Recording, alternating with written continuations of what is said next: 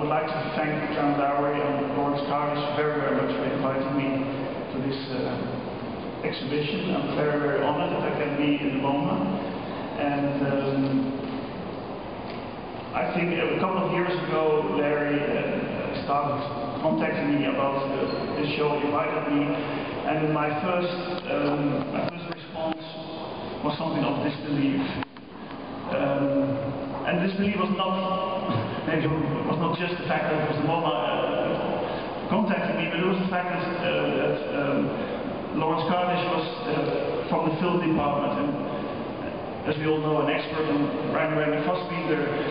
And this was the last corner of that I would expect to be appreciated of, because I never had any formal film training. Film was never a reference directly for myself in my work.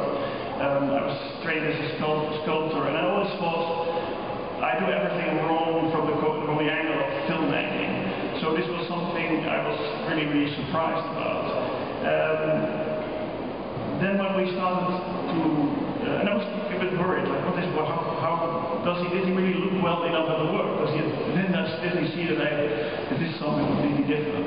Then he developed this kind of proposal for how to deal with the museum with this show, and he came up with the idea of basically not using the conventional spaces, but using the transition spaces. So the lobby, things like the lobby, staircases, whatever we could find in the museum where we could install the work. And I realized that this was a very, very clever idea, and that he must have understood the nature of the work pretty well. Because the works are also kind of encounters in space. They're not just films. They have, for me, the physical environment they occupy and they react on are as important as what is taking place within the moving image. And when I visited the MoMA for the first time, I was shocked first by the enormous amount of crowds that are moving through the museum. I mean, I've never seen a place like that on Earth for contemporary art, where there's this one big stream of crowds moving through the whole building. And what I first thought could be a problem for installing my work, I later realized that this was actually something very special, because all my work deals with groups of people, with crowds, and what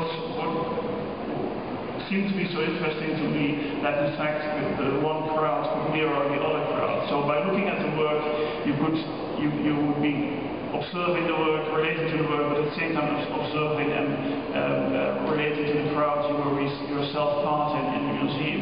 So that is an excellent kind of parallelity, which I often look for when I install my work, but to this extreme I've never before encountered.